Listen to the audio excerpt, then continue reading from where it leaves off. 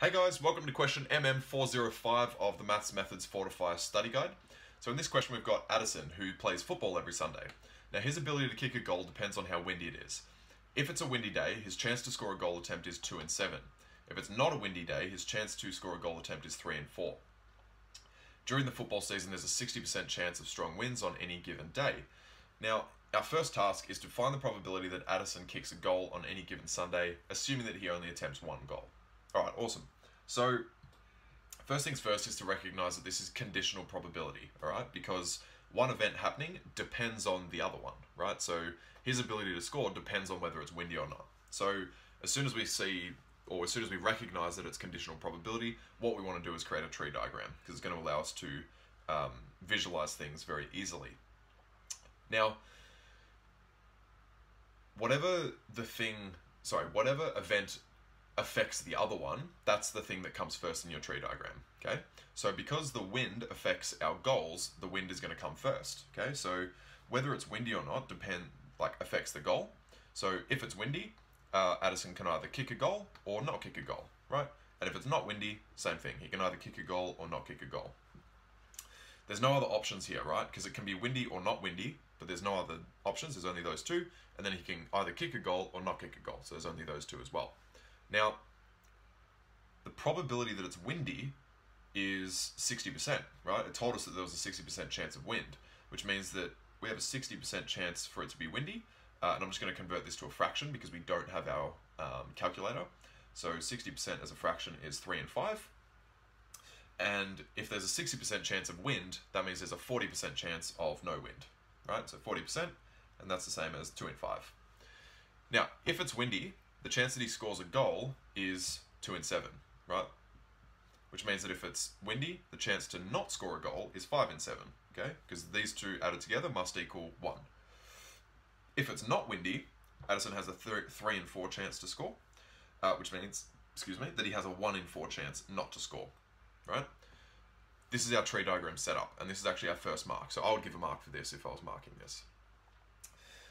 Next thing is we are looking for the probability that he kicks a goal on any given Sunday. Okay, so we're looking for the probability that he kicks a goal here or here, right? Because here it's windy and he kicks a goal, or here it's not windy and he kicks a goal. So these are the two outcomes that we're looking for. We don't want these outcomes because these aren't kicking a goal. These are not kicking a goal. So what we can say is the probability that he kicks a goal is equal to the probability that it's windy and he kicks a goal, or the probability that it's not windy and he kicks a goal, right? So then we can say that this pathway, WG, the probability of that happening is this probability times this probability. So 3 and 5 times 2 and 7. And then the probability of this happening is 2 and 5 times our goal, which is 3 and 4. Awesome.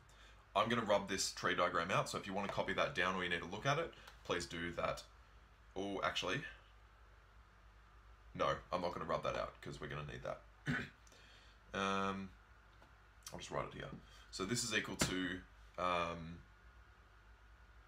6 on 35 plus 6 on 20, and what that comes out as is 33 on 70.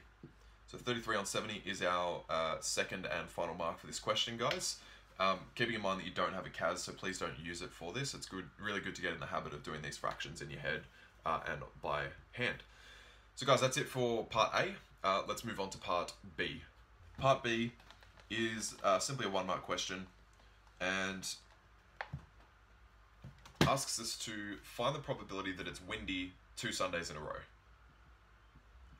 Now, we have a 60% chance of wind on any given day. So if it's windy the first day, that's a 60% chance. And if it's windy the second day, that's also a 60% chance, right? Or the second Sunday, I should say. So first Sunday, second Sunday. Now, this is also can be written as 3 and 5. If it's windy on both of these days, the probability of that happening is this times this, which means that the probability of it being windy twice is equal to 3 on 5 times 3 and 5, which is equal to 9 on 25. That's our first and only mark for part B. So guys, that's it for part B. As always, let me know if you have any questions, but for now, let's move on to part C. Part C is a bit of a tricky one because we have to identify what we actually need to do. So this is a 2-mark question. And what it says is, on a particular Sunday, Addison takes 1 shot at goal and successfully scores. What is the probability that it was windy that day? So what we're basically saying is, what's the probability that it's windy, given that he got a goal that day, right? Because it says he takes 1 shot at goal and successfully scores. So we know that he's scored that day. Then it's asking, what's the probability that it was windy? So according to our conditional probability rule, probability that W given G is the same as W intersect G over the probability of G. Okay. Now, the probability of W intersect G, the way to find this on a tree diagram is you look at your pathways and you find the one that has W and G in it, right? So we find our W, which is this one, and then also our G, which is this one. So we want this path, okay? So the probability of that happening is just this times this, right? So we get 3 on 5 times 2 and 7, and that's our top part, over the probability that he scores. Now in part A, the probability that he scores was 33 on 70, which is exactly what we need to do. So this is 33 on 70 here. This is our first mark. Okay, so we've figured out how to actually work this out, and we've set up the equation. Now I'm actually going to rub out this tree diagram. If you want to copy it down, just do so now, and I'm going to rub that out.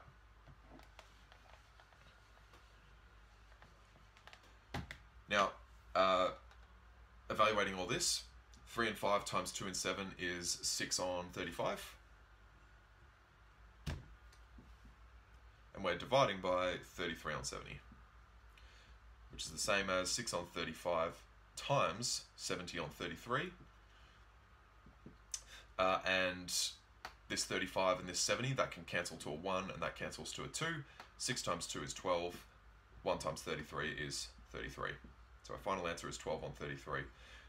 So probability of windy, given that he scored.